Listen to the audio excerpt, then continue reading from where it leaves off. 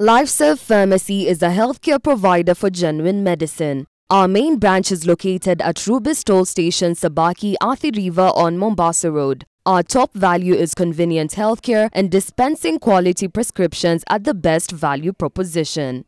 Our main attention spans around providing quality medicine and excellent services to our customers. We're giving 10% discounts on all supplements, hypertension and diabetic drugs. We also believe you shouldn't pay too much to stay healthy, and that's why we'll match any advertised price on prescriptions and medicines. LifeServe Pharmacy is a healthcare provider with a human touch.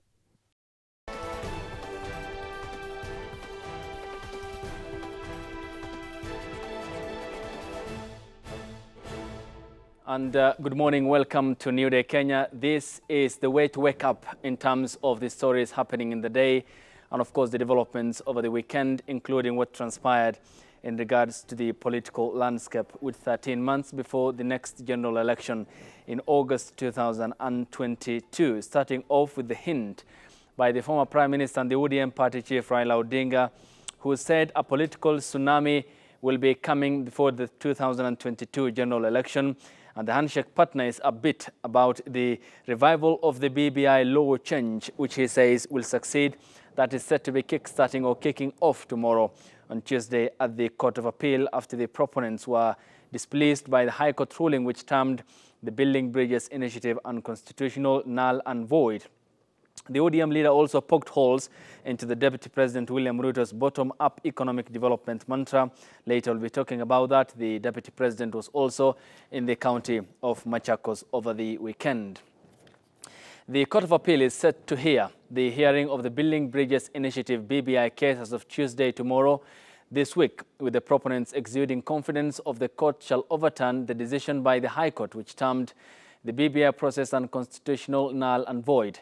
Deputy President William Ruto, on the other hand, has insisted the 2022 general election shall be held accordingly, accusing some leaders of scheming on how to call off the 2022 general election. Our political affairs reporter Jeff Haemba with more.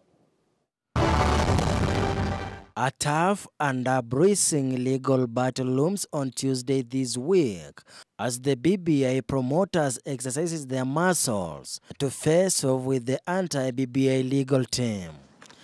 The legal team drawn from President Uhuru Kenyatta, Opposition Chief Raila Odinga and the electoral body IBC will be going head-on with the petitioners who won the first round after the High Court declared BBI process as illegal. Raila Odinga over the weekend exuded confidence. The 7-judge bench of the Court of Appeal shall overturn the High Court judgment, as supported by the Westlands Member of Parliament, Timothy Wanyonyi. That people are using only small mistakes, maybe which are there, to throw away everything. We believe there's a lot of value, there's a lot of good thing in that BBI. But if we looked at it without the eye of a political eye, we'll realize that there's a lot of good things that will come out of it.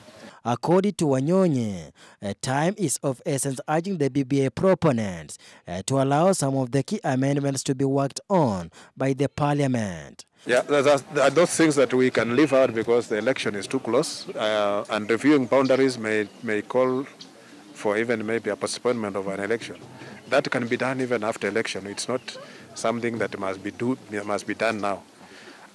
With the move to amend the constitution through a parliamentary initiative, which received a backing from the National Assembly Speaker Justin Muturi, the proponents of the initiative described it as a win-win process that will not divide the Kenyans through a highly charged referendum. BBI promoters are afraid time might deal a huge blow to the process, with information having it that the calls to postpone the 2022 general elections is around the corner. And yes, Parliament can do a lot on that BBI, and there's a lot we can do even without going to the referendum from the BBI. There are only a few things that may require for us to go to the people, the BBI, so that.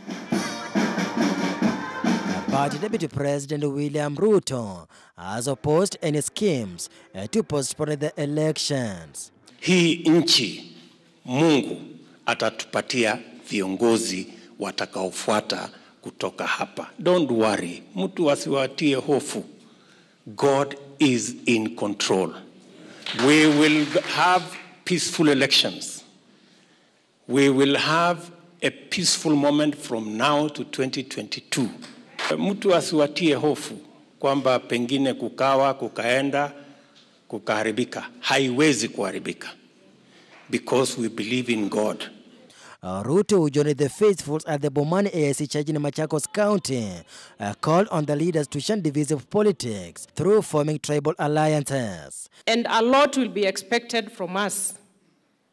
So ni lazima tujipange na tuwe tayari kuwajibika. I do not wish one day to engage myself in electing a president who is my brother, if I know that brother of mine is not the right person for this country. Give Kenya the best leaders to drive us forward, and regardless to where we come from, what tribe we are.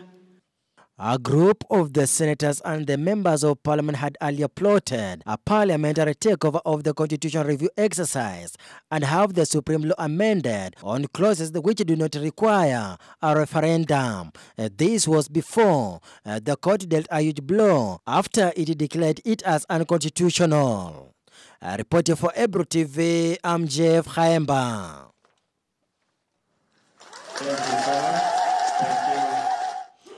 And the Directorate of Criminal Investigation detectives have arrested the main suspects behind the kidnapping and torture of Hafsa Mohamed Lukman, the Kamukunji-based businesswoman who was kidnapped on the 15th of June 2021.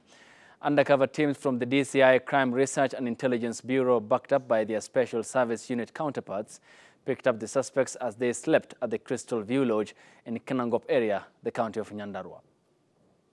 The two lovers, Jackson Jogu, aged 24, and Hafsa Abdi, aged 21, are believed to be the masterminds behind the kidnapping of Hafsa Lukman from her shop and managed to siphon a total of 650,000 from the victim's bank accounts while she was in captivity. Tulikuwa jirani, hatukuwa tunajuana sana. So msichana akachukua namba yangu, kanitafuta. Kaniambia tunataka tukue business shares since mimi nafanya kazi. So msichana aliniconvince, sasa mimi nikakubali. Yeye alikuwa anafanya biashara ya melon. Aliniambia unikopeshe, nikipata faida tutagawa hiyo faida. So mimi mwenyewe nilikuwa na hamu ya business, nikakubali. Mimi hata sijawahi ona faida yake akifanya. Mimi alikuwa tu ananiambia anafanya kazi. So kila siku akinikuja akiniambia ongeza pesa. Alikuwa anakuja excuse na excuse. According to DCI, undercover teams from the Revived Crime Research and Intelligence Bureau, at the crack of dawn Sunday morning, backed up by their Special Service Unit counterparts, picked Njogu and Hafsa as they slept at Crystal View Lodge in the Chili Kinangop area. Hafsa Mohamed Lukman, the victim, was found by detectives last Sunday at a dingy room in Matopeni area in Kayole, where she had been forced to stay inside an empty water tank. So mimi nilikuwa nampea tu pesa, hiyo pesa ikafika 700. Akaniambia tunataka tukutane na wewe. Nikamwambia tukutane wapi? Akaniambia nitakupitia kwa duka. Mimi nilimwambia nikuje na mtu mwingine ama, akakataa. So tulikuwa tu tunapiga story. Yeye pia alikuwa anachat. Kumbe alikuwa anamuita hawa watu. So mimi nimeona watu wawili wakinishika tu shingo, kaanza kunichapa. Kulikuwa na sawdust tu kwa store. Kaniwaambia panua mdomo. Kaniweka hiyo sawdust na vitambaa. So from that wakanifunga macho, mkono na mguu. Kaniweka kwa mtungi. Kanitoa, wakanipeleka mahali ingine. The two kidnappers had demanded a ransom of 5 million in order to set Hafsa free. However, when the ransom wasn't delivered, they opted to flee from detectives who were closing in on them. The captors had sent a video to the family showing Hafsa badly injured on her face and her eyes covered by a piece of clothing. They sent at least 3 videos and messages to the family. I need justice. Taka wapitie kenye nimepitia. She was heard saying that the captors wanted money from the family as ransom before releasing her. Busara Naman for Ebru TV. And a family in Kabongo village in the county of Uasin Gishu is mourning following the electrocution of their 12-year-old boy. Family members and locals struggled to come to terms with the demise of the standard 6 people who met his death while chopping off 3 branches in the county. The residents are now accusing the Kenya Power and Lighting Company KPLC for not clearing off the branches that were hanging on the power lines. Because hii meeting ingekuwa imekatwa na Kenya Power because it's their duty, hii kijana angewongwa. Because they have been passing all around here, kukata miti, kukilia miti. Why this one now? Because sasa zingine we can blame Kenya Power kwa sababu wangekuwa wamekata just previously. So hatungepata hii ajali. Tumekuwa na huzuni na mshangao mkubwa kwa sababu ya ile jambo ambalo limetokea. Ni jambo ambalo limeshangaza kwa sababu mtoto huyo amepigwa akiwa juu ya miti, na kitu ambacho ninaona ni kwamba hatujui ni kwa nini mtoto alikuwa ameenda kukata, sijui ni nani aliweza kuwa nimpa ruhusa. Kwa sababu mtoto hangetoka tu kwao akuja akate miti penye hakuambiwa. And so our prayer is that Kenya Power are going to compensate the family. The young boy was in class 6, the age has been said, and therefore I'm calling upon Kenya Power just to ensure that they do compensation and ensure that they clear all the barriers next to the power line and across the country, because I know Kenyans have been complaining. And religious leaders in Mbeere in the county of Embu have called on the community to mentor youth in order to reduce cases of suicide and domestic violence.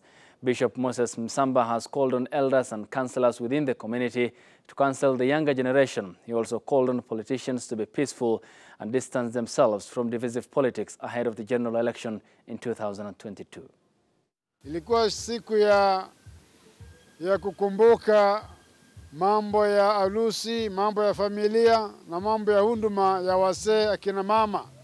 Na tukaimisha ni vizuri watu wachunge boma zao, harusi zao, familia zao, kwa sababu ni Mungu alianjiza mambo ya familia.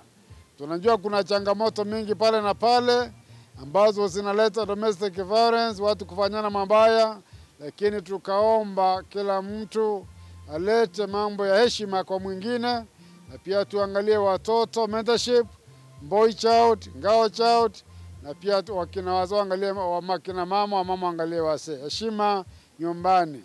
Na tunashauri kwa sababu kuna changamoto mingi na vitisho katika maisha, ni vizuri akiwa huko na shinda yoyote, aidha wewe ni mtoto ama mwanalika ama pale nyumbani, ni vizuri kuwa tunaongea mashida zetu. Usinyamaze, na tuwe tunaangalia hiyo ili tuweze kuwa tuna watu wengi ambao wanajitoa uhai kwa sababu ya mashida mengine ambayo yanatatuliwa pale nyumbani, kanisani, na pia kwa watu ambao wameelimika counseling. Kuomba wale ambao pengine wale ni incumbents na wale watakuwa na aspire, waendelee tu kupanga mipango mizuri wakiwa wanaheshimu wananchi na wanaheshimu njia ya kuleta watu pamoja, si kugawanya watu ama kuleta uadui. Waseme wauze sera zao, na mwishowe ikifika wakati yake next year 2022 kwa mapenzi ya Mwenyezi Mungu, yule atachaguliwa kubariki na endelee kuongoza nchi, endelee kuongeza constituency. And the Commission on Administrative Justice has hinted at seeking advisory opinion from the Supreme Court of a ruling that declared recommendations of independent commissions as not binding to public bodies and government entities. The body, which is mandated to check on bad administration in the public sector, stated that they have to get an understanding on the ruling since it touches on how many cases forwarded to them will be handled. Speaking in Nakuru over the weekend during a stakeholders meeting on draft access to information, Commissioner Lucy Ndungu said the discussions are towards on the redress of the matter. Popularly known as the Office of the Ombudsman, it is a constitutional commission established under Article 59(4) of the Constitution and the Commission on Administrative Justice Act 2011. Meanwhile, the Office of the Ombudsman is conducting public engagement in counties on the Access to Information Regulations 2021 that will ease the process of accessing information. Ndungu noted that the move is aimed at ensuring all stakeholders are involved through recommendations. The ruling from the Supreme Court did not just touch the Commission on Administrative Justice, but all other independent commissions under Chapter 15. And because of that, we all agreed that we will discuss and come up with the way that ruling should be implemented, and if need be, seek advisory opinion from the Supreme Court. That's where we are, and we hope that we'll come up with a good decision which will serve the Kenyans. And for sure, we will implement the ruling always. She maintained that the Office of the Ombudsman is independent and will continue to partner with other stakeholders in ensuring the Constitution of Kenya is safeguarded. We were in Nandi County, and the issue of child development, especially after the initiation process has taken place, was raised by the county commissioner that they have that rampant criminal activity, and they are finding it very difficult to implement because they are children. Some of them are below 18. The girl is below 18, the boy is below 18. However, we said that we have the criminal department which is supposed to deal with the matter. CAJ officer in charge of North Rift Region, Irene Naserian, revealed that the majority of the complaints on their desk touch on delays in justice, provincial administration and chiefs who allegedly abuse their powers. The commission is currently now working with county commissioners to sensitize the chiefs on their role in society. My name is Irene Naserian. I'm the officer in charge of the North Rift Region. Common complaints that we receive is delays, and especially in public institutions that offer services like land registries. We have so many complaints touching on that. We also have other small issues that is touching on provincial administration, and especially the ones at the ground, and those are the chiefs. The Commission has already held public engagement on the Access to Information Regulations 2021 in Nyandarua, Nakuru, Nandi, Wajir, Garissa, Kitui, Makueni, Mombasa and Taita Taveta counties, with the second phase expected to be rolled out in the central region. And a batch of 31 boxes containing fake gold was seized by the Directorate of Criminal Investigations at the Jomo Kenyatta International Airport. The consignment, which was received from Uganda, was concealed in a room belonging to Swiss Port Transit Freight Station. DCI detectives say the multi-million shilling conspiracy is executed with the assistance and help of various government agencies in the country. A consignment of fake gold bars has been seized by detectives from a strong room belonging to Swiss Port Transit Freight Station at the Jomo Kenyatta International Airport. The fake gold bars, concealed in 31 boxes received from Uganda, have been stored at the airport by unscrupulous businessmen. According to the Directorate of Criminal Investigations, the traders settled on Swiss Port Freight since it provides ground and cargo handling services in major airports across the globe to store their fake consignments so as to avoid detection by detectives. In one such deal gone sour, a businessman lost over 34 million shillings to the con artists, who immediately went underground after they received the payments. Detectives have been monitoring the criminals who have been acquiring posh premises in high-end estates, guarded round the clock by police officers. The investigators have uncovered that the multi-million shilling conspiracy is executed with the assistance of various agencies, including some government institutions.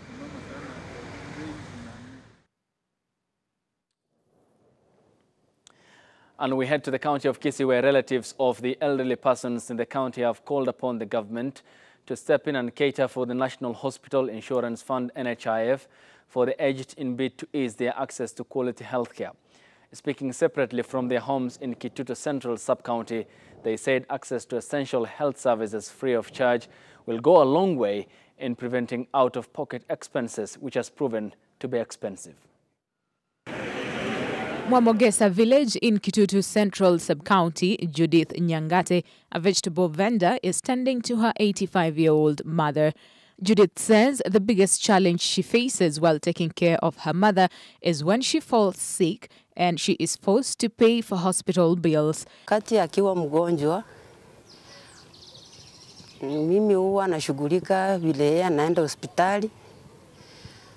angekuwa anapata hizo pesa za uzeeni, at least zingekuwa zinamsaidia kidogo, na zenye mimi natoanga hata kwa shamba kwa mboga hivi, tukichanganya, at least yeye angekuwa anaenda hospitali vizuri.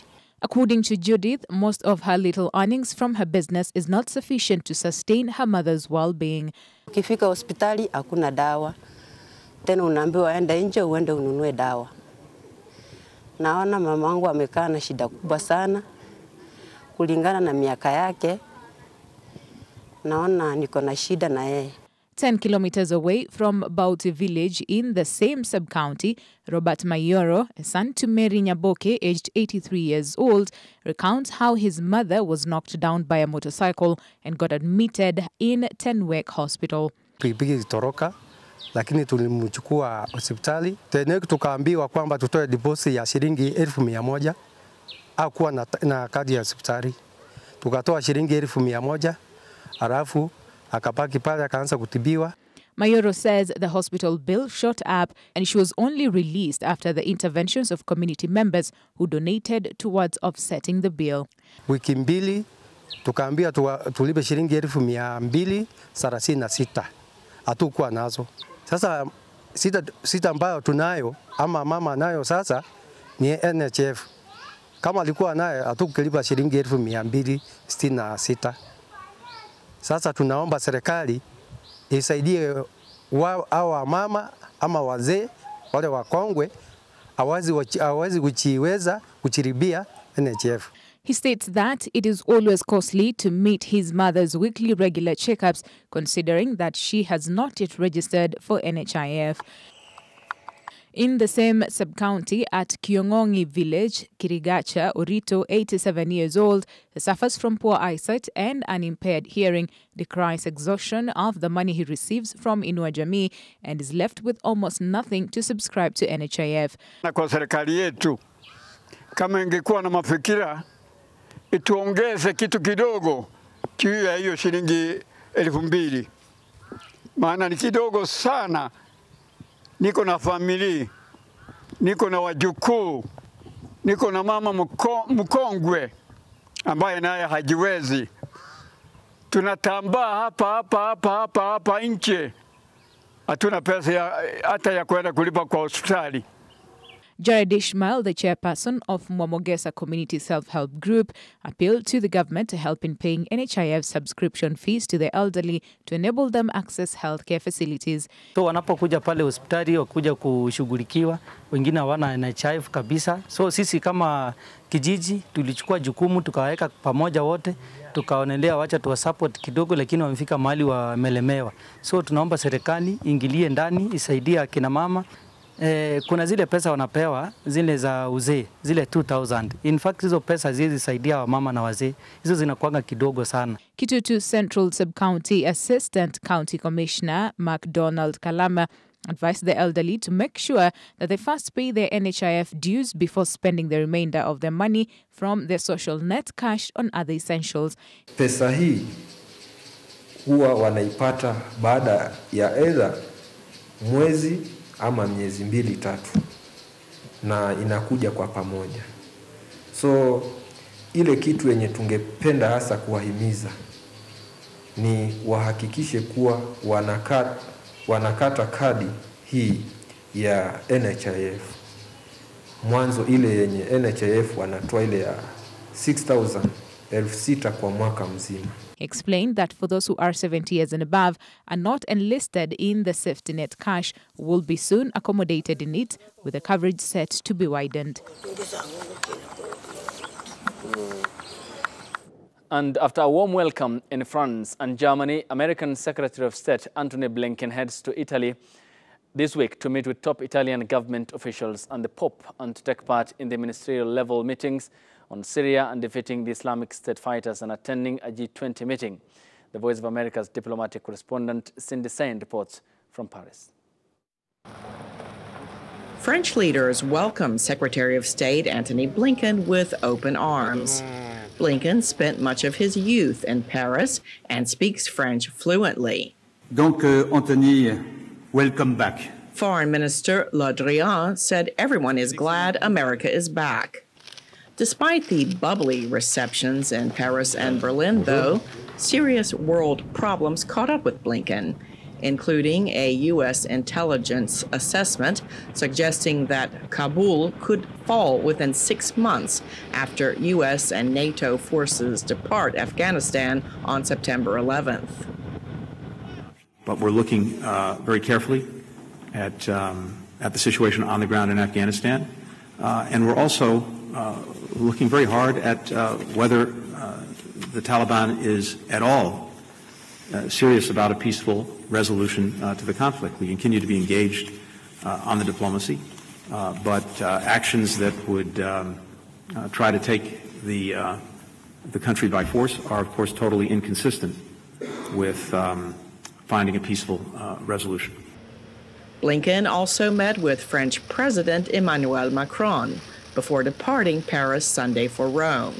He and Italian Foreign Minister Luigi Di Maio will co-chair a meeting of the Global Coalition to Defeat ISIS. Experts say the IS threat is acute in Afghanistan and parts of Africa. The threat is morphed and mutated and gone to new places, as you mentioned, in Africa, and that's going to be high on the agenda. And I think, again, the approach there is not simply just military. It's what could be done in a range of spheres, including helping people who are displaced by the conflicts in Africa, as well as sort of the ideological aspect of trying to defeat ISIS. The State Department says Syria remains a very big concern, with tens of thousands of women and children in humanitarian camps, subject to security issues and ISIS efforts to exploit the camps to recruit the next generation of fighters. On Monday and Tuesday, Blinken will have an audience with the Pope at the Vatican and then visit the Italian cities of Bari and Matera for a G20 foreign ministers meeting. Cindy Sain, VOA News, Paris. And when we get back from the break, we talked to the former Deputy Speaker of the National Assembly, Honorable Farah Maalim, and Professor Macharia Munene on the state of affairs in the country, including the weekend political developments across the country. And we'll be getting on with the soundbite of the Deputy President, William Ruto, who was in the county of Machakos yesterday. The hashtag on Twitter is NewDayKE, and the short SMS code is 40920. We are back after the break. LifeServe Pharmacy is a healthcare provider for genuine medicine. Our main branch is located at Rubis Toll Station, Sabaki, Athi River on Mombasa Road. Our top value is convenient healthcare and dispensing quality prescriptions at the best value proposition. Our main attention spans around providing quality medicine and excellent services to our customers. We're giving 10% discounts on all supplements, hypertension and diabetic drugs. We also believe you shouldn't pay too much to stay healthy, and that's why we'll match any advertised price on prescriptions and medicines. LifeServe Pharmacy is a healthcare provider with a human touch.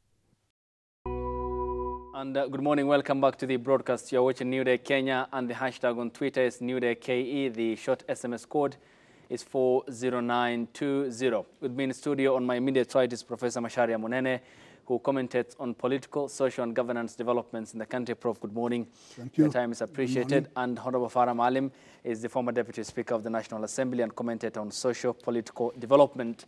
And of course, this comes hot on the heels of the reports that there's likelihood on the calling off of the elections in August 2022. And the Deputy President, William Ruto, yesterday in the county of Machakos said it's upon the leaders in the country to ensure that the country goes through peaceful political process in 13 months' time when Kenyans head to the poll to elect their next crop of leaders. He was accompanied by leaders from the Ukambani region, and here is what the DP William Ruto said.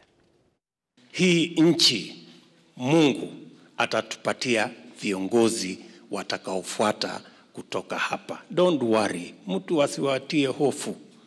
God is in control. We will have peaceful elections. We will have a peaceful moment from now to 2022. Mtu asiwatie hofu kwamba pengine kukaenda, kukaharibika. Haiwezi kuharibika.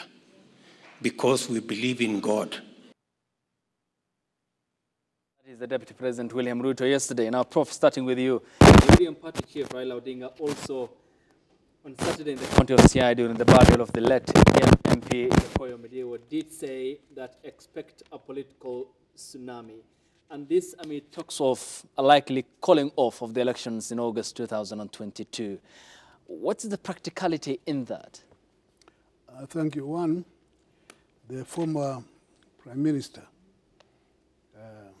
has a habit of talking about some tsunamis. So it's nothing new, because it's just another tsunami. But the more serious question is the likelihood of postponing elections. There have been rumors, talks about it, very unfortunately, because they give the wrong impression, mislead, they create confusion. And there are cases in court right now. And the assumption is that if for some reason the court decide to reverse the court, the lower court, yeah, the higher court ruling, and then say, okay, we still have time to do something. And then it runs into other constitutional expectations about the election, because that is a fixed thing. And I think it was court boss Atwoli who was saying we can postpone the election, and then so that we can have a BBI, which I think was very unfortunate on his part. He should not have said that. One thing is that Kenya does not want to be in the same boat with Somalia and Ethiopia that have tinkered with postponing elections for whatever reason. We don't want to be in the same boat. Kenya is better than that. So we don't know what the courts will decide. But either way, the High Court, when it was making its ruling, told the IBC to continue preparing for elections. It's no more work, not this problem that has cropped up. Okay. So as far as I know, the IBC is continuing with the exercise. With the exercise of preparing for August 9th, 2022. Okay, and not only that, but also the strategic plan until 2024, which was launched at the Bomas of Kenya about a week ago by the IBC. Yeah, I think it was a good idea. You always have to keep on planning ahead, and to show that they are working, and they have to earn their keep. So it's not a bad idea. But the main thing right now in the country is focusing on delivering on the election in August 2022. Okay. Whoever wins, wins. Whoever loses, loses. Okay, we will talk about the appeal process that is set to kickstart tomorrow. And that is, of course, as the proponents of the BBI plan to appeal against the High Court ruling which declared the BBI process unconstitutional, null and void. Honorable Farah Malim, then perhaps the reason as to why we have enshrined in law that after every 5 years or after a cycle of 5 years, the second Tuesday of every August should be a general election day in the country is perhaps to stave off what we witnessed in 2007-8 post-election skirmishes in the aftermath of the general election in 2007. Given that, and a parliament that is set to be hearing that if there is going to be an extension, 6 months, which is maximum of 1 year, do you exude any confidence that Parliament will listen substantially to the reasons that might be fronted for not conducting the general election in 2022 on time as stipulated by the law? Well, to begin with, the fact that the elections can be delayed has got to be predicated upon a very, very momentous thing that has happened. An earthquake or flash floods, and thousands of people have lost their lives, and the whole country is in chaos, and the infrastructure is destroyed. Whatever it is, hurricane. The idea of putting a date in there was borrowed from the American one, which is the executive system, the presidential system, which is cast in stone. November. Come hell or high tide. And it's everybody knows that date. But in our case, we gave ourselves an element of flexibility. The Americans never gave themselves any flexibility, including when they were going to war. In our case, if we're in a state of war, if we have had a major calamity happening. I mean, those are the kind of things the framers, I mean, I was part of the people who were looking at these things, and we realized that it can be a possibility of seeking an extension, but for a very valid reason. That valid reason, whether the fact that BBI has not been enacted is good enough to warrant us to do this now, is questionable in my own opinion. There are people who would argue out and say, yes, it warrants because we've had, this constitution did not fully cure our problems, because there were violences in the last election, although it was, on the date. The only election that happened on that 2nd August of Tuesday, second Tuesday yes. Of the 2017. month of August. It was 2017. 2013, there was an opinion yes. which was followed, and it was given March 2013. March 2013. We extended the term a little bit, but then for very, very valid reasons that time.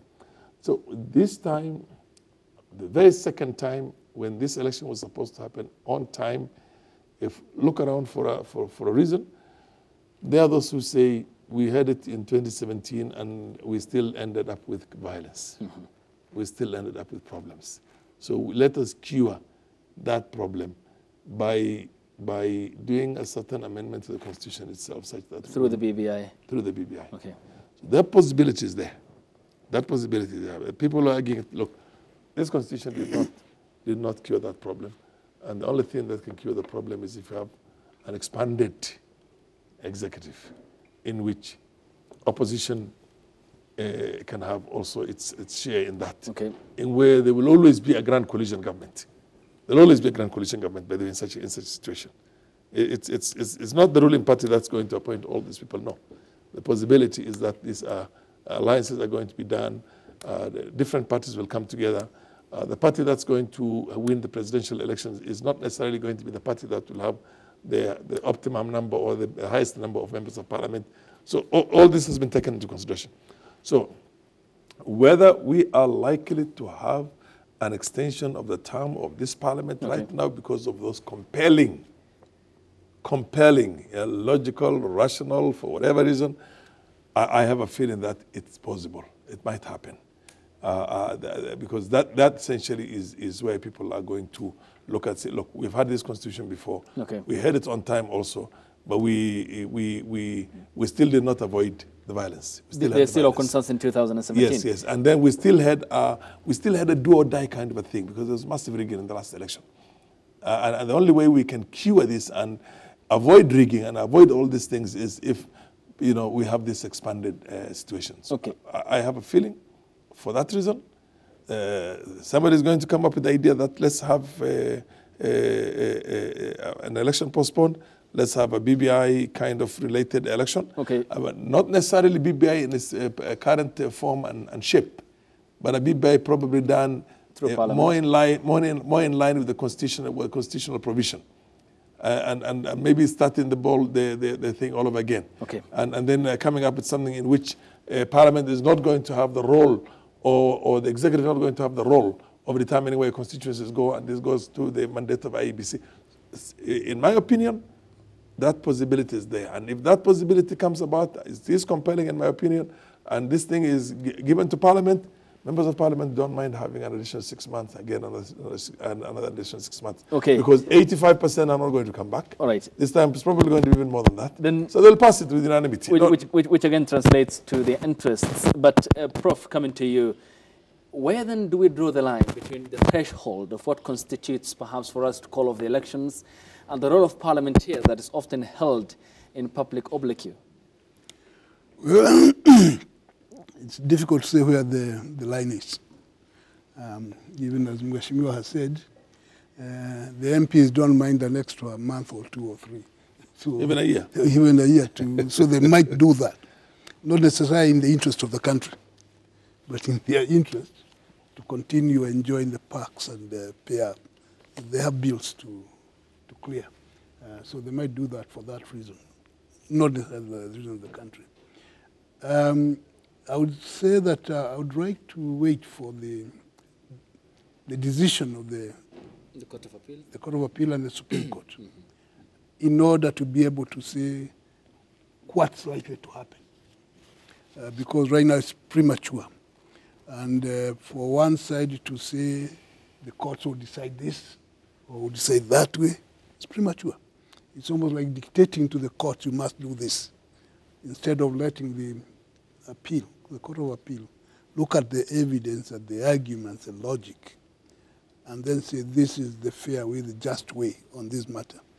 So I would rather leave it to the courts before saying whether it will be appropriate or not to suggest postponing the election. Although I would disagree with my friend, I don't think it will be necessary. Okay. That's my position. Yeah. You know, I don't think it will be necessary, but that would depend on what the court say. Okay. Basically, then the submission by the former Deputy Speaker, Prof, is that even having that set date in law has not addressed our problem in 2017. Practically, we had months of political uncertainty up until the handshake. And you are of the idea that it's not necessary for us to call off the elections. No. And does that mean then, with the current constitution, we can address our problems? For instance, if we invest more energy and give political goodwill to independent commissions constitutionally to undertake their mandates? I think, yeah, we can expect a little more goodwill than we have had, particularly on those people responsible. One of the reasons we have had problems is not so much the letter of the Constitution, it's the spirit of the Constitution. And those people we have entrusted with running the affairs of state have not always been the best. At least they have not always shown that goodwill. And we also have leaders, whether they are in or out of government, who don't believe in the Constitution, although they talk about it. So when you have those who are prone in their utterances and behavior to creating violence in order to get what they want, then you have a problem. It doesn't matter what the letter says, as long as you have people who are prone to that. So the issue is how you change the attitude of the leadership such that instead of encouraging violent confrontations in order to get political mileage, that they do something different.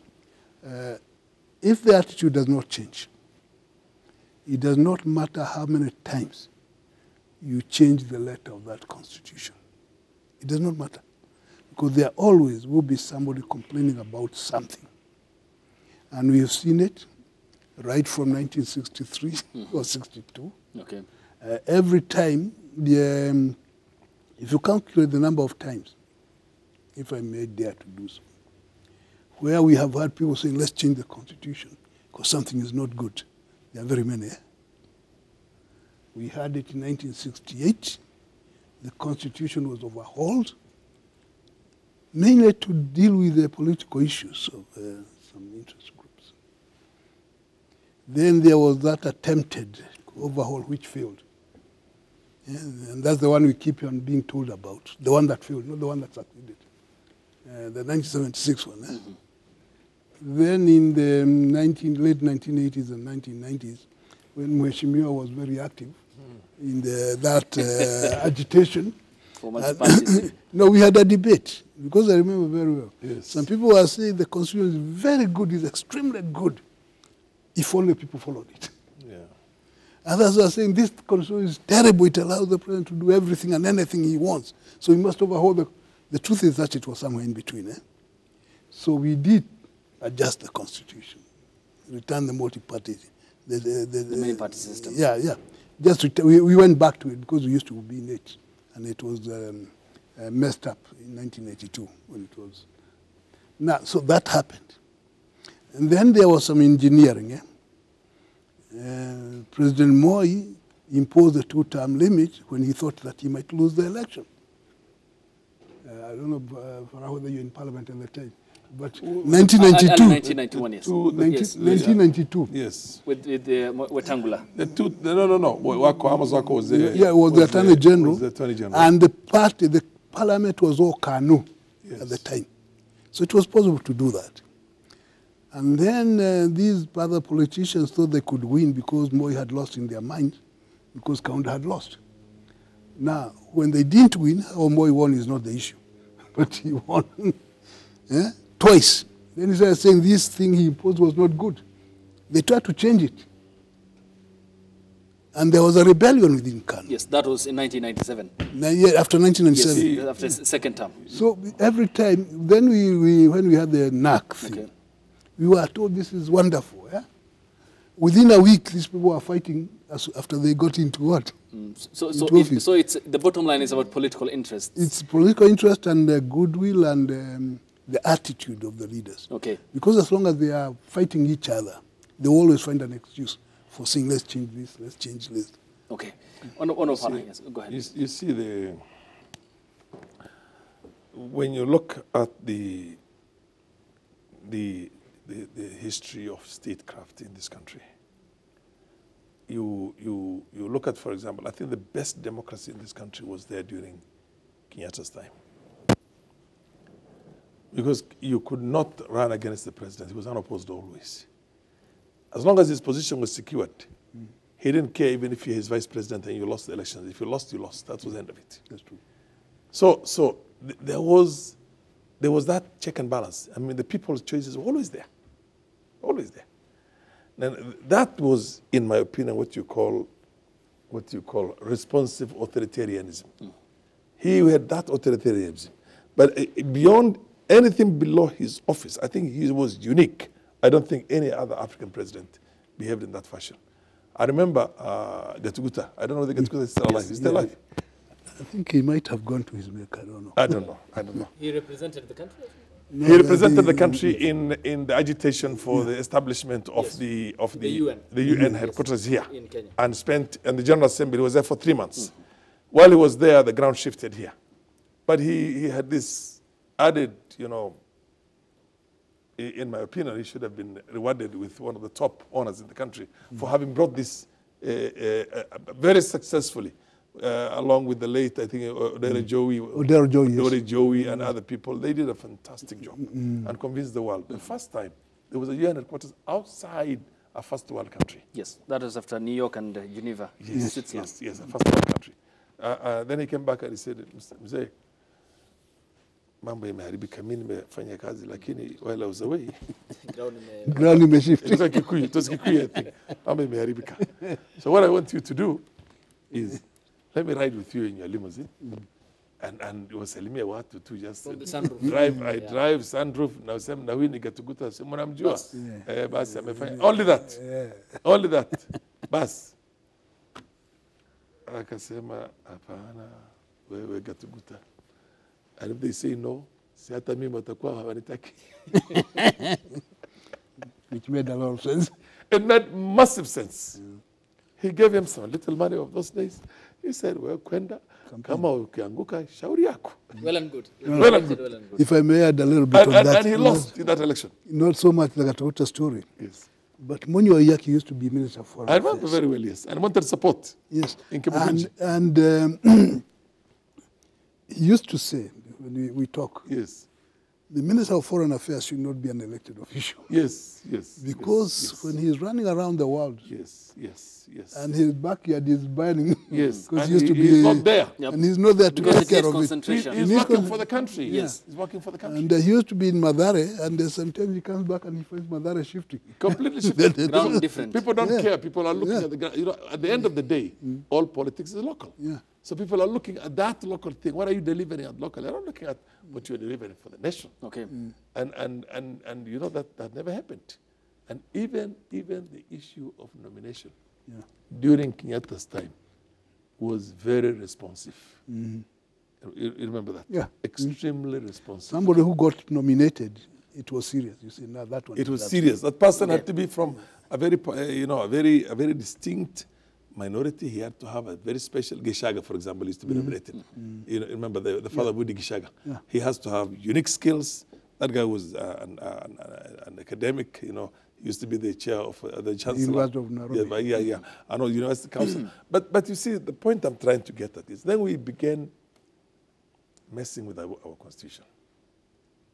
To begin with, we introduced the Jua single party. And then secondly, we said we're going to introduce the... No. We're going to introduce the queue voting. Mlolongo system. Mlolongo system. And one of the big achievements of the Mlolongo system is that Matiba and Gidraf Mweru went there, and Gidraf got 700 votes. Matiba got 14,000 votes, but they were fast. They said Matiba got... It was the other way around. It was the other way around. Now, what do we have right now? Let me tell you. And that's when the country blew up, when the country decided, no, we will not accept this. And people went out into the streets until, of course, multi-party had to be accepted in 1991. Yes. What I'm trying to tell you, allow the people space for them to exercise a certain autonomy. Let them be allowed to choose who they want as their leader, as a member of parliament, as the MCA. Even if you tinker with the top position a little bit, the people are willing to, one of the very few elections that took place that was free and fair was the 2007 one. I don't know if you remember that. 2007 one, in as far as the members of parliament were concerned. As far as the presidential elections were concerned, there was a mess. But what did they do? Because this thing was delayed and the late Kivuitu was there, and then what they did is that they just went back to the books. They did not try to give extra votes to an MP who lost, but they gave a lot of votes to an MP who already won. You know what I mean? In the Rakanidi, for example, the MP got what? For that to boost up the presidential tally. To try and get that presidential tally. So they went back to the same areas and boosted every member's parliament who won his votes. And in the process, because, of course, the voter turnout was about 60% or 58%, so you could tinker with that quite a bit. But and that's how they got the president. Now, when we went in there as parliament in 2007, and I remember very well, I've never said this before, but I'm going to say this.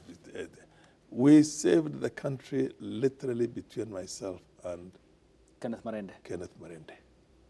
Because when Ababu did the tantrums that he did, and Kibaki was seated, my party came to me, and I'm not going to mention names, and said, let us, the speaker can make a communication from the chair and say that matters that were raised by Ababu are very weighty, and that you will need to do a ruling on that on a few days later.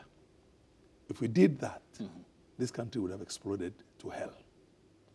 And that's when I stood very firmly with Marenda, and I told him, you can't do that.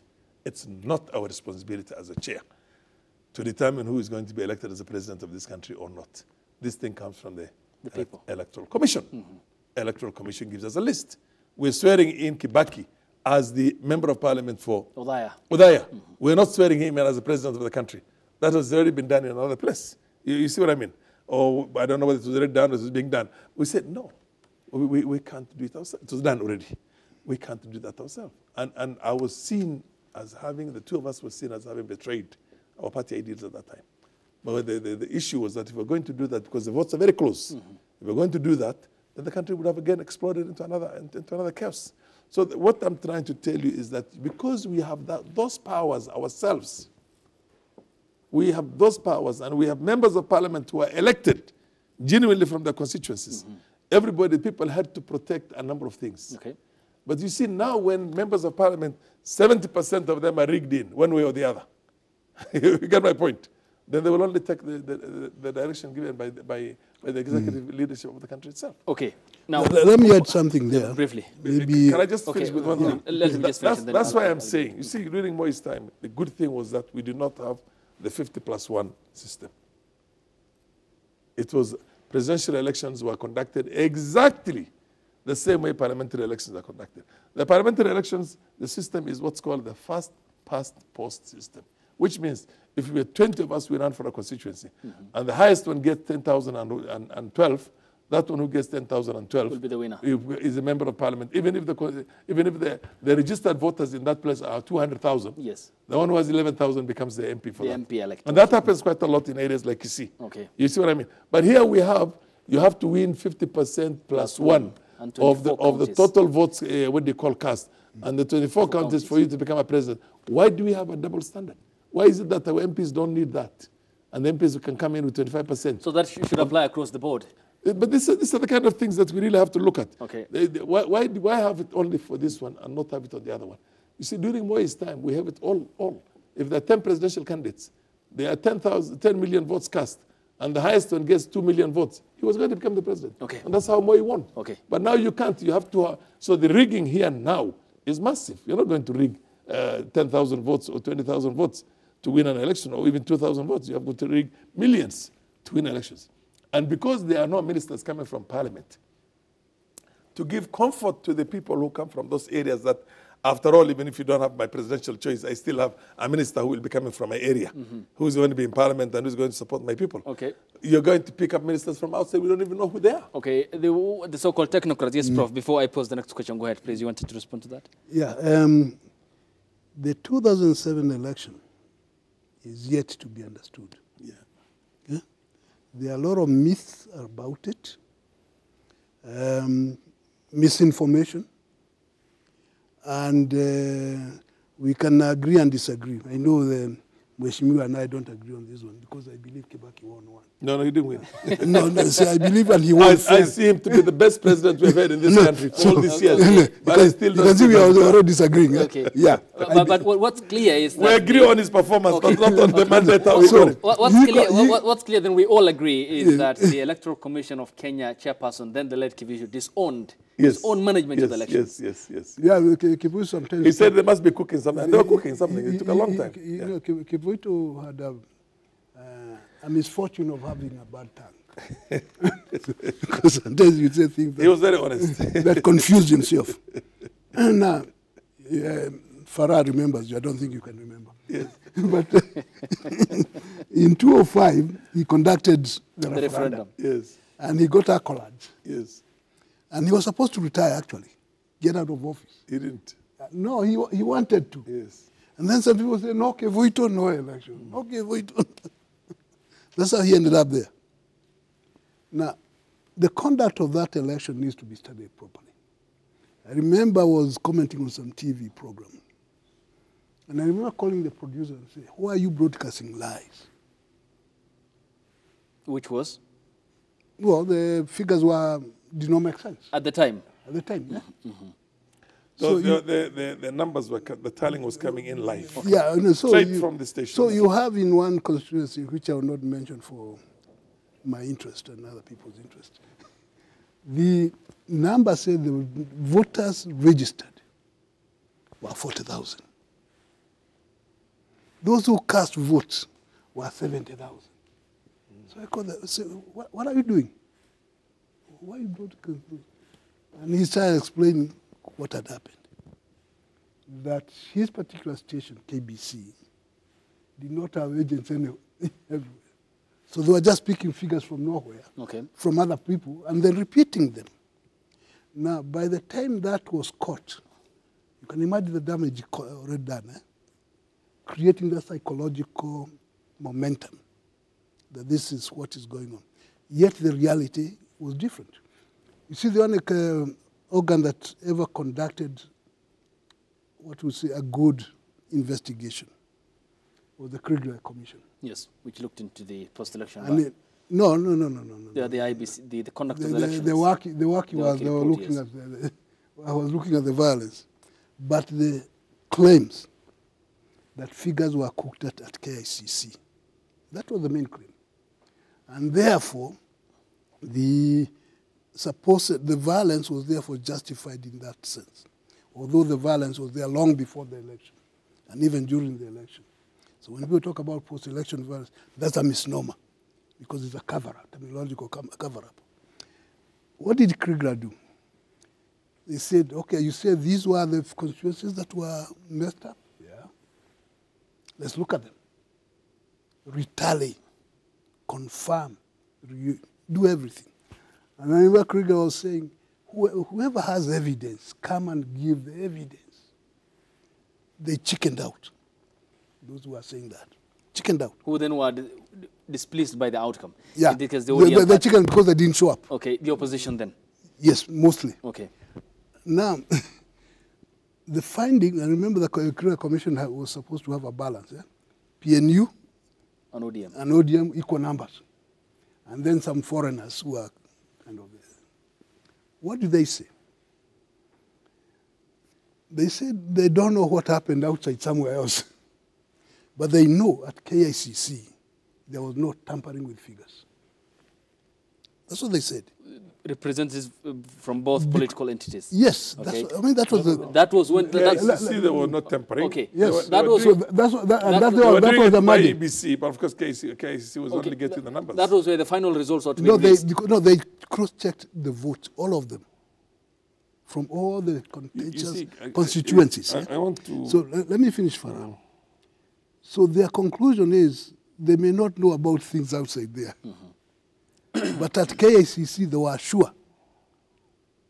There was no interference. There was no interference. Okay. The figures were right. Okay. They went ahead to say, because I follow that very keenly, that there was poor arithmetic on Kivuito's part. That in that poor arithmetic, Kibaki was denied 40,000 votes by bad arithmetic. That Kalonzo was denied about 30,000 votes by bad arithmetic. And that Raila was denied 20,000 votes by bad what? Mathematics. Yes. But there was no underhandedness at KICC. Okay. So if you project that throughout the country, what does it tell you? Okay, so and of course the number of constituencies. Yeah. And Kirigula went on to point out key recommendations to be done to the Electoral Commission of the country. Okay, to address the pertinent issues that he said was the point at which the violence was precipitated, or the stemming point of the problem that we had at the time, including reforms that ought to be made to the elections. And then we went to the referendum, the 2013 election and 2017 elections. But Honorable Farah Maalim, then the discussion on the Kenyatta aspect of leadership, the Moi times, the multi-party democracy, the struggle for it, and subsequently Kenya becoming a multi-party state after the repeal of Section 2A of the old constitution, then the Kibaki-Sina coalition, the 2005 referendum, the 2007 disputed elections. But all these, again, seem to be informing what happened in 2017 and the BBI. Then the courts, from tomorrow, Honorable Farah Maalim, start listening to the petitions of appeal by the proponents of the BBI report who feel aggrieved by the High Court ruling that declared the process unconstitutional, null and void. Given what has transpired and you saying this might be the panacea to our problems, what are we looking forward to? Are the courts likely to be in some way huddled towards the attainment of what we say is a sane political Kenya post-2022 to end the perpetual continuity of political violence? The courts are going to rule on the law and facts, the facts in issue. They're not going to rule in accordance with the sociological conception of the whole thing, the way we see it as a country. They're not going to make a political decision from there. Although the decision is going to have a political impact, they'll not make a political decision. It defeats by any stretch of the mind the possibility of overturning 23 grounds. 23 grounds that were cited in that place by the High Court. And any of, I think, about 1918, one of them is good enough to overturn that thing, to basically to do away with, to kill BBI in its current form and state. So the chances of all these things being overturned and the Court of Appeal saying, now you can go proceed with the BBI is, in my opinion, not possible by any stretch. Which means then that the party... But then there are other pertinent issues. There are other pertinent issues that the president and other people of interest would want to address. For example, saying the president should be prosecuted, should be done these things. The IEBC matter. I think the court went overboard in that. A lot of areas that, in some of cases, some of them I say there was an element of activism in that. But anyway, but they also have their points. They do have basically very firm, grounded on law, in law. But then, having said that, the possibility of overturning that is not there. I want to go back to an old debate we've just had here. Yes, briefly. Very briefly. In the 2007 votes, all the Kamba nation voted for Kalonzo in ODMK. He came number 3. The rest of the country, except the mountain region, was by and large united. Behind Odinga. ODM, yes. Now, it beats any logic that this whole nation was defeated by the Gema nation, Mount Kenya nation, in votes, and Kibaki came in and won that election. In itself is, because even if what's his name, the Kamba nation had voted with PNU, then you could safely say, yeah, that makes sense. Kibaki might have won. If they voted with us, it would be, or rather with ODM that time, it would have been a landslide. Okay. But when you look at the numbers in both cases, you can stretch the numbers of my old friends, my old lecturers' backyard by any way you went, but still you can't reach that. It can make it as elastic as you can. Okay, but the elasticity has limitations. That elasticity has limitations. I agree, elasticity has limitations. Okay.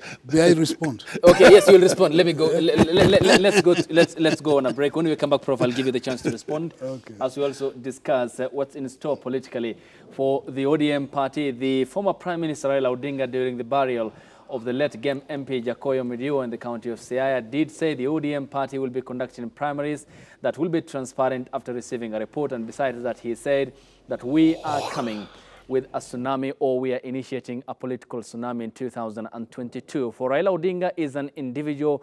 We then in English grammar means plural, and we will be dissecting that we after we come back from the break here on the broadcast. Stay tuned. And good afternoon. Welcome back to the broadcast. You are watching New Day Kenya. The hashtag on Twitter is NewDayKE. The short SMS code is 40920. Many thanks for your contributions. And of course, we appreciate your feedback and company here on the program. Prof, your right of reply, please. The election results and the intensified hula baloo.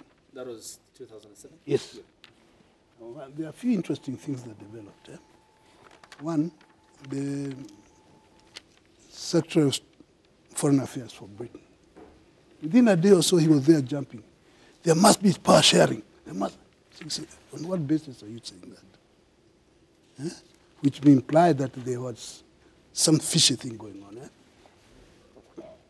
Then later, the Germans sponsored the publication of a book about the coast. And I remember talking to the man in charge. His argument was that the turnout in the Rakanil was higher than it should be. About 60 or 70%. Higher than it ought to be. Yeah, I mean, they said you can't have this kind of things. So I asked him now, I have no problem with that statement. How do you explain turnouts where the turnout was 100% or 90%, and you're ignoring it? Like the ones I pointed out. Why are you ignoring it? The guy coiled because he was not thinking through, because he had an agenda. Then the book he sponsored. Who is that? Yeah, the Germans. Okay? And the book was saying about the coast, that the only place where Kibaki got votes was the mountain region. No, the Kibaki got votes at the coast where there were Kikuyus. That's what he said. And yet the Kikuyus had been kicked out in many parts. They were not there. Yet when you look at the data he produced, this ward, that ward, there never were Kikuyus in the first place. Yet Kibaki won. So I asked him, how do you explain this anomaly? If what you say is true, and your own data, forget about my data, your own data says Kibaki won here, and he won here, and he won here, and he won here. I mean, what are you talking about? I won't say what the reaction was, because you feel very, very bad about it. Okay. No, should I go on? Because that's why I said proper studies has not been properly done on this issue. All right. In some places, very far, you have people who are making A lot of them know it's very youthful people, bigger, and they don't vote. They have no vote. And then you go in some rural areas and find some elderly people who are thinking soberly. And they were saying they are voting for Kibaki, not because he's Kikuyu or anything like that, because they credited him with the CDF. Okay, and at And the they time, said, yeah, they said he's the one who, well, this thing, where was it before? okay, and at the time, of course, his slogan was in the build-up to the elections, Kazi Endele. Kazi Endele, Okay. yes. And Now, the other side was the future is orange. Okay, So, okay, hold on. Now, let's come to the present day, because that largely informs why we have elections, because in a democracy, it's often healthy. And how you conduct elections and how independent your institutions are also is a measure of how deep our democratic credentials are. Honorable Farah Malim, then, what's your understanding of today's political establishment? Now, Gideon Moi says he's not feeling, his belonging to the One Kenya line seems to be a lukewarm one. You have the ODM party ODM party leader Raila Odinga, who says that a tsunami is coming your way, and he's, digging a hole into the Deputy President William Ruto's political economic mantra, the Hustler Nation. And you have the president who seems to be a Kenyatta one more or less, but then again he's taking after his political godfather in wanting to have a stake and influence his succession.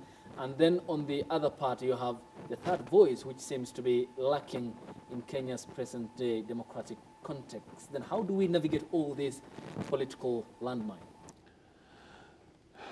Not a single president in this country has had an umbilical cord tied to the past president.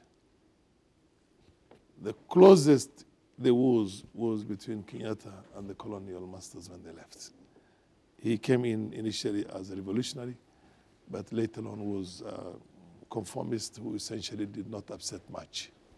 So the relationship between him, the white settlers, the British government, was very cozy throughout until he passed on. But he passed on, so Moi did not have somebody to guide him. Kibaki took over from his arch nemesis for that period of time.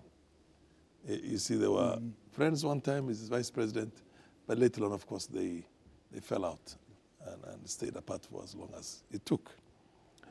Uhuru-Kibaki relationship was one that was neither cold nor warm. Other than the fact that he was respectful. Respectful, that's the right word to use, yeah. Other than the fact that Kibaki is the one who gave him his name, by the way, the name Uhuru. And when he was born. Was he born 63 or 62? 61. 61. Uhuru? Yes, October, yes. October 1961. Yes, yes. He was named Uhuru by Kibaki. And of course, maintained that relationship, but they were in very distinct different camps initially. And Kibaki was making it to the presidency. Uhuru actually ran against him. There were these only 2002. Yes, 2002. So whether it's going to succeed right now under Kenyatta too, whether Uhuru is going to see to it that the person who sits on that chair, hot seat, is somebody anointed by him, I have my doubts. I have my very, very serious doubts. Okay. And as we progressively continue towards the finish line, it's going to become increasingly very costly for you to be associated with Uhuru. Let me be very honest with you. It's going to be very, very costly for Uhuru to endorse you. And more so the two people who is likely to endorse right now. Because those two would be based, or three would be based on friendship. If he says, Gideon Tosha, Gideon is not going to win this seat. The end of Gideon's quest for that seat for this time. If he says, proceed and assist my friend, although we had our issues, but then he assisted me for 2 previous times, let Ruto take over this thing. Half the people who are with Ruto right now are going to leave him because they will see a continuation of those very difficult 10 years. These have been the most difficult 10 years in the history of modern Kenya. If he says, I'm supporting Raila, precisely because of that, nobody from the mountain region is going to support Raila, I can assure you on that. Okay. And people will just go the other way. They're looking at, things are changing. Things are changing in the country. If he says, other people like from the Okoa, Kenya, and the rest of them, even them, he has to operation, what was it, Okoa? Kenya Alliance. Kenya Alliance. OKA. He still has to do it at a safe distance, and not to be seen to be the real man who is behind this. They still have to do it in a clever manner.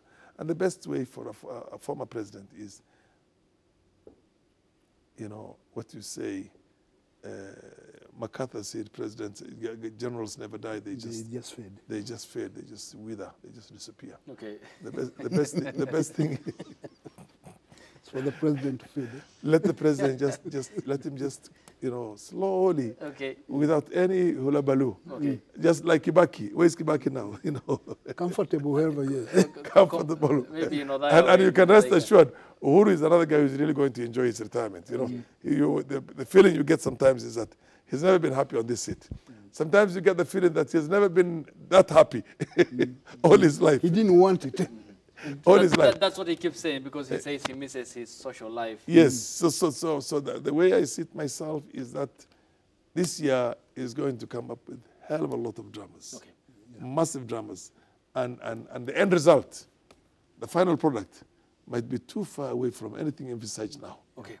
Now, coming to tsunami, my good old friend. By the way, every presidential election that I voted, I either voted for him or voted for his father, except when I voted for Nyachai in 2002. And I knew Nyachai was not going to win, but just to show my protest. Yeah. You get my point.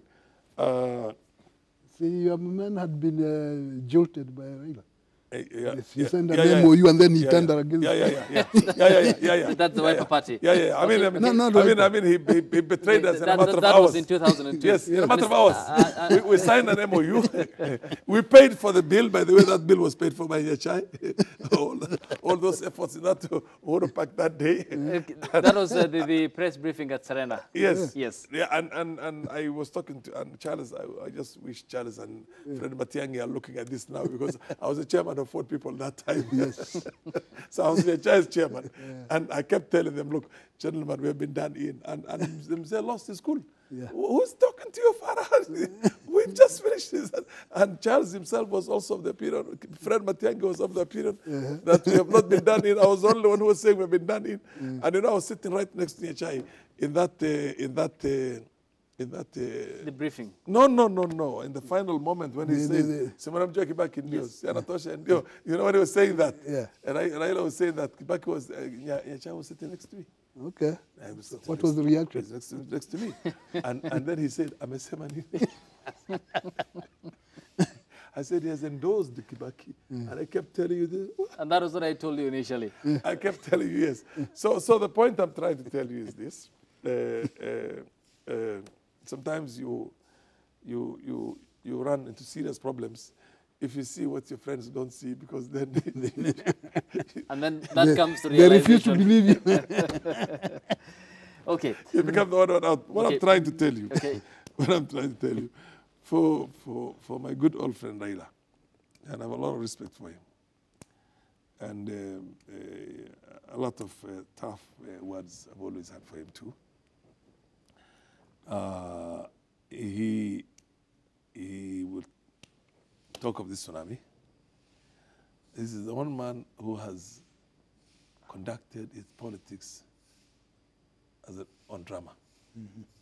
One drama after the other, and has gotten away with it, and has never had any, powerful substance to sell to Kenyans. But for lack of a better choice, ourselves, we were sick and tired of Moi and then Kibaki and then all those, Uhuru even at some stage. We wanted a change for whatever. The good thing he is, by the way, and it's always good to give somebody credit where credit is due, he's not a dictator, by the way, contrary to what most people think. If you belong to the same grouping and you tell him this is wrong, and many of you saying that, he can easily, he's one person who will follow he will follow that wisdom. Right. You see what I mean? But then we have another problem. There are too few people who can tell him that you're wrong, boss. Let us change. Jakoyo was one, he's now gone. Jakoyo is gone. Orengo does it conveniently when it's convenient. When interest does not, personal interest, by the way, doesn't dictate that, he will always be on here and there. But he himself, Raila, is very happy. He always comes out of these things in the very least. In the very least. Okay. He knows how to maneuver. With something. Okay. With something. And when I say something, it's in quotes. That something could be too many things. You know what I mean? So let us see how it's going to work now. But the way I see it myself is that you can take some people for a ride all the time. You can take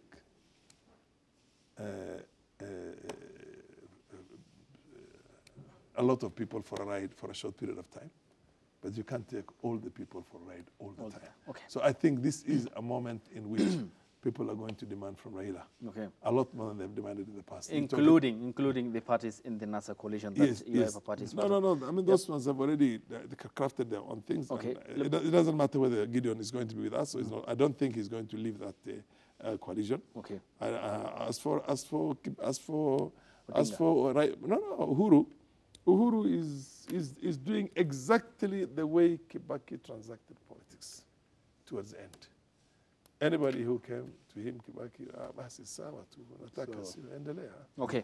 And that's why we had this MOU, which was being done with Mudavadi. And then later. Because Kibaki literally called some of his lieutenants and said, look, it doesn't look very good to have another Kikuyu again. So instead of having this country to 40-something, how many tribes are we? 42 plus 43 now. 43 now. 43 now plus Makonde. Yeah, that time we were 42. It's going to be 41 against 1. Yes. Let's change the thing. And he's the one who got Alex Mreidi, Abdikadir, my friend, Kabando, many of them actually to initially link up with Mudavadi. Okay. And Mudavadi again was towards the end. When Kibaki saw the way things were going, he just withered. You know what I mean? Okay, and there was also Jeremiah Kioni in the ring. Jeremiah Kioni in the ring. And there are a good number of them. Yes. A good number of them. Okay, yes, Prof. Then let me come to you on this because it's equally important. And the Deputy President, William Ruto, seems to be working around an economic model that he believes will ascend him to authority, and that is the senior-most civil servant in this country, the presidency. But given that the ODM party chief Raila Odinga also tore apart his way of doing politics, and what he said was not helpful looking at the economic status of many Kenyans. But isn't it interesting, and how will this perhaps shape the outcome in 2022, that almost 65% of the voting register will be made up by young people who have no ethnic subscription and can neither speak their ethnic language? Well, if that is the case, I think it's a good development. That they have no, it is a positive. If they don't have that ethnic affiliation and attachment, and then they'll be able to listen to logic and whatever it is. And it's true. You have about 5 million people who could not vote in the last election because they were underage. Now they are eligible. Yes. The youth bulge. In fact, most of the voters cannot remember Moi as a president because they were not there on this earth at the time. And if they were there, they were very young at the time.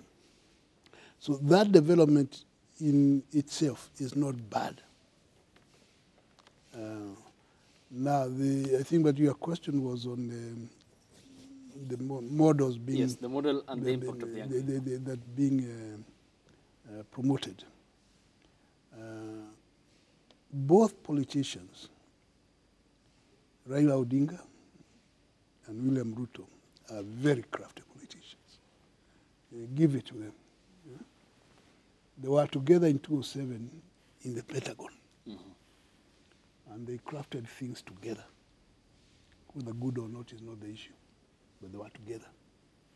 And they know each other very well. You cannot say that Ruto knows Raila more than Raila knows Ruto. They know each other. And their maneuvering skills. What I think Ruto has done, he has crafted a narrative that seems to resonate with a lot of people, the youth, and whoever has grievance of any kind. And since he's very articulate, witty, in the way he makes the presentation, he seems to mobilize people. Now the response, and whoever is advising him, give them credit for whoever they are advising, because they're doing well. The response from the other side, from Raila's team, because that's where the challenge is. They're just the two of them. Needs to improve. In countering the narrative? Yes, in countering the Ruto narrative. Who needs to improve? Raila. And the team, whoever is opposing Ruto. They need to come up with a better narrative than has been seen so far. And I think that's part of the concern right now, that Ruto seems to be getting away with the narrative. And the countermeasures or counter-arguments don't seem to be resonating as well. So the question would come, then why is that the case? If that is the case, what is it that the other side needs to do to resonate with the people? With the people. What the big issue is that which first of all has got to be deciphered. It has got to be established. Yes. What do the two groups stand for? If they stand for anything different from each other. No, yeah. They do, but in terms of the detail. What do they stand for? Yep. In both cases, what could you say? You could identify this kind of policies, this kind of ideological persuasion with this guy, and this kind of this. It's very hard to say because they cut from the same cloth, you know, except for the pedigree part of it. The only thing they have in common, the only thing they both have, everything they have in common, they both believe in flexing your political muscle and not entertaining any opposition in your backyard. Regardless. Yeah. You crush any opposition. I agree. They have that in common. They both have. And they are both rabble rousers. Rabble rousers, and at the same time they are headstrong, and it's them and them alone. You see what I mean? That's why Ruto would bring in a team of young people. He go into parliament the next time, he gets rid of them all and brings another team. You see what I mean? Because he doesn't want anybody who's smart. There's nobody who's smart who's there in his group. Raila, because of the fact that he's been out in the cold, he was not in the instruments, he was not holding the instruments of power. He tried that at one time, chased away everybody, like Orengo, and Yang Nyongo, and the rest of them after the first, after the 2000, yes. In the 1998 elections, when they all lost, except Orengo, and even Orengo won on Fort Kenya, and the subsequent election he lost. But then because he's out there in the cold, he's not wielding the instruments of government, he needed them to put together that, very powerful manifesto narrative in there to show these big brains around there who are good economists, who are good everything, and use their brains as think tank. But I have a feeling that if he gets into power, an absolute power, I mean, not an appointed prime minister, he will not need any of them. He's going to be there for himself and his family. They had a little problem the other day. Yes. Orengo was saying there's something wrong with the CBI bill. Yeah, so to that extent, they share everything. The love for material gains, they're both filthy wealthy and nobody knows how they made money. They both love it. And they both love money in a big way. And they don't, none of them can stand in the opposition. That's why you see both of them come out there and get very agitated. All those things. Mwende, you can go. Who are you? You can, that kind of stuff. So the way I see it myself is that the country needs more choices than just that. The third alternative. Well, not a third alternative. You can have a third, a fourth, even a many alternatives. But basically, have an alternative other than that. You see, when with this country, I was in Parliament in 1993 to 97, end of 97, up to when debates used to be interesting, when Parliament was a house or a shop, a big supermarket of ideas. And you will always be talking ideas and ideas and ideas and powerful intellectual disposition in that place. And people easily used to congregate on certain, even when you're not from the same party, you still sit together and discuss certain magnificent ideas for this country's future. Okay. Then I saw the one of the 10th Parliament of the 2008 to 2013 thing, which was I believe, probably the best parliament we've had in this country since independence. When Prime Minister was there, who is going to be held accountable for the actions of the government on the floor of the House, and ministers were there. And when I could rule as sitting on the chair, Prime Minister out of order. And you are his party member? I was from the same party. And when the party would want me to go do things in a given direction, I would say, no, this is not in the interest of the country. And we proceed and do what's in the best interest of the country, but of course, with a massive rationale and logic, not just power. And where you would enjoy watching the debate as it goes on. I met people these days who say we no longer watch the parliamentary proceedings because of the quality of the debates out there. Okay, we just listen.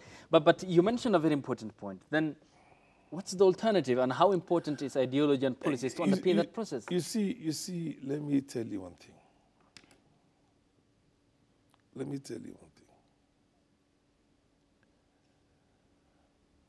Moi was there. He might have not acquired a lot of credentials in the names, in the form of degrees and a lot of things. But because he has lived in this country through the whole of those modern history, the man was full of wisdom. Full of wisdom. Yeah. And the team around him, the men who were there those days. I met Lawrence Sagini in Parliament. And I was sit at his feet there, and Dennis Okumo, and the late Onyonka. You see what I mean? And sit with Michuki for hours. Although we disagree on a lot. He was a little bit of a cheap tribalist when you look at it from another thing, ethnicist. But the man had so much wisdom. I enjoyed sitting with him and listening to him and listening to the history of this country. But he was a stickler also for systems. He loved systems. Yeah. He loved the law. People had to obey the law. You see what I mean? Okay. Now those were the gems that were there those days. You get my point. And Kibaki, of course, Kibaki. I would love. I would sit with Kibaki. There's a time I sat with him for 2 solid hours, just the two of us, just listening to Mzee and asking one question after the other, and he does not take offense of it. You know, the man had the time for you, because he had not. He didn't need to prove anything. He just was using his brains and his experience and the rest of it. Okay. But then we got into this so-called digital group. And the digital group they didn't bring any digitals. They brought musicians and... and on that note, then can I have and fugitives and convicts, okay. And you know. Okay, we put this for our viewers on the screen so that they'll be able to get the front page of the People Daily this Monday morning. Here are the revealed members of Parliament, 31 in number, who have not spoken in the House in the year 2020. They are just a sample. Gideon Moi, Baringo County Senator; Amina Gedo, Mandera County Women MP; Jen Chabaibai, Elgeyo Marakwet County Women MP; George Aladwa, Makarara constituency in Nairobi; Oscar Sudi Kapseret, Member of Parliament in Wasingishu; Sylvanus Osoro, South Mugirango, Member of Parliament; and Imran Okoth, Kibra constituency, Member of Parliament, who was elected after the demise of his brother in 2019. He was elected to office in November 2019. So, Prof, what's your take about this? The silent MPs. They are very and I'm sure you wanted to respond to also. They are very noisy outside, but not in Parliament. And that's what the paper says. I mean, that's a shortcoming on their part. They lack confidence. They lack skills. And they cannot sit in Parliament and confront the Speaker Farah, who ruled them out of order almost. Now, I was not that I was going to respond to the Speaker. I was simply going to compliment him. Because of all the deputy speakers that we have had, he stood out. We can remember Farah making his ruling and then turning around. So, I mean, that's what I wanted to say. That, you can put them online there, and people will tell you, yes, they remember Farah as the deputy speaker. Not many deputies can be said about that. About the silent MPs, where they win because of other things, not because they are able to represent people in parliament.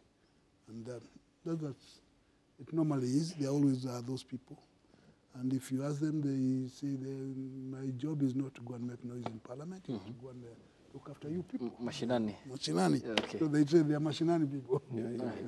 Then to you, Farah Maalim, as we finish up, because of time, Kiambaa parliamentary by-elections, and we are seeing how the campaigns are unfolding in the president's home county of Kiambu, expected to be held on July the 15th, next month, by the grace of God. And this clearly is coming at a time when the Jubilee Party is experiencing fragmentations. And the UDA party, the DP William Ruto, last week alluded to it, or association rather, or subscription for that matter, in the county of West Pokot.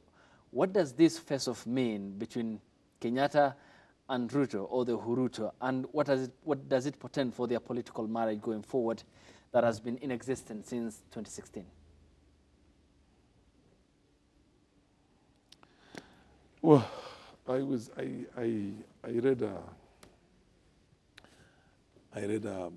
a very interesting piece of humor. This time when a husband and wife have a pact and they decide, let's commit suicide together.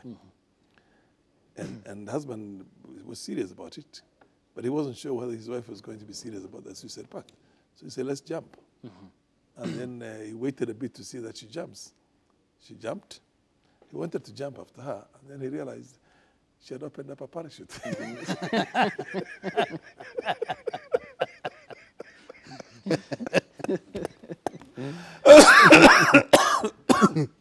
Now then he pulled back from the edge, and he says, my fears were confirmed. You know what I mean? Cannot be trusted. I didn't trust her. I was just about to trust her, and then she opens up a parachute. You know what I mean? So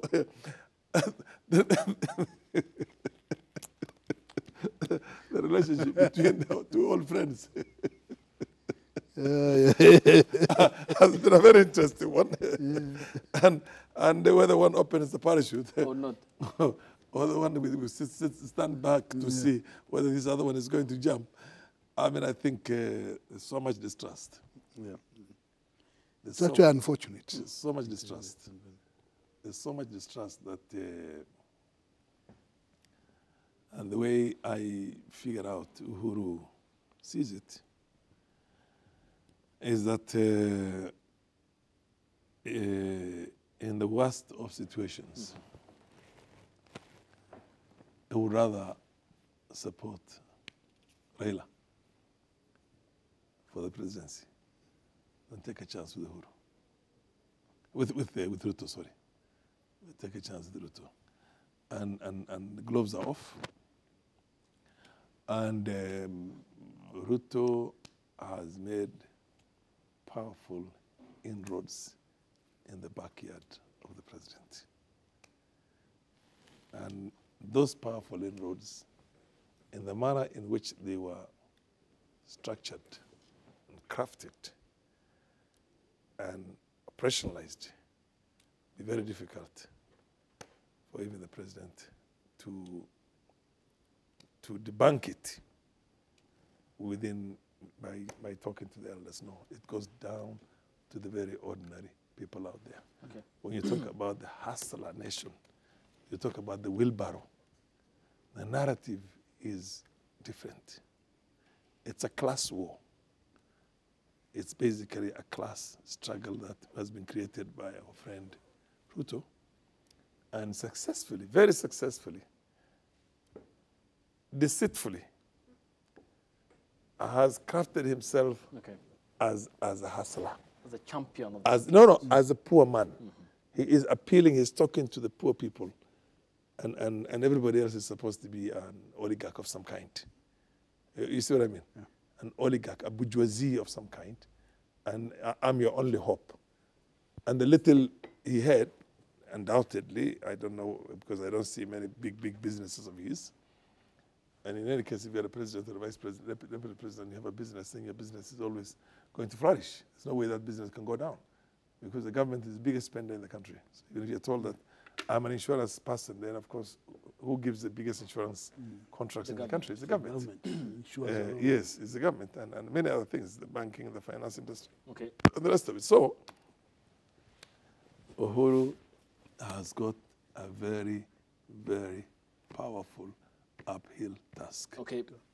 And in the event, in the unlikely event, or the likely event, or the chance event that Ruto becomes the next president, forget about a Kenyatta economic empire in this country, or a Moi, or any of those ones.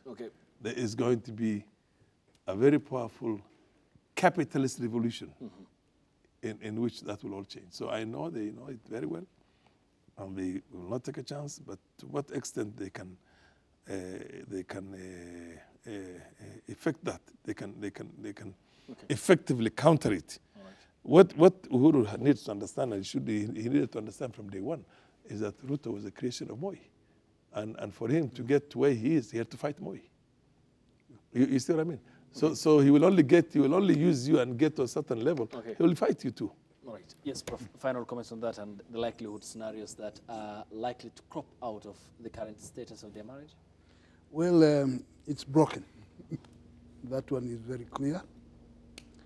But I think for the president, he may want to follow his biological father's strategy.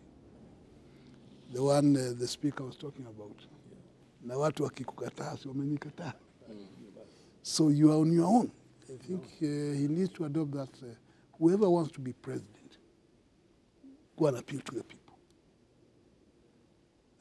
It may be difficult for him to do that, given that there are a lot of people who claim to speak for him. Because whenever they speak, some of them emit wrong signals. So he has a big task, a big job, how to balance these things so that we have a smooth transition when the time comes, with no ill feeling on either side or on any side. Whoever becomes president, whether it is Raila or Ruto, or perchance somebody else, I think there will be some serious questions coming up.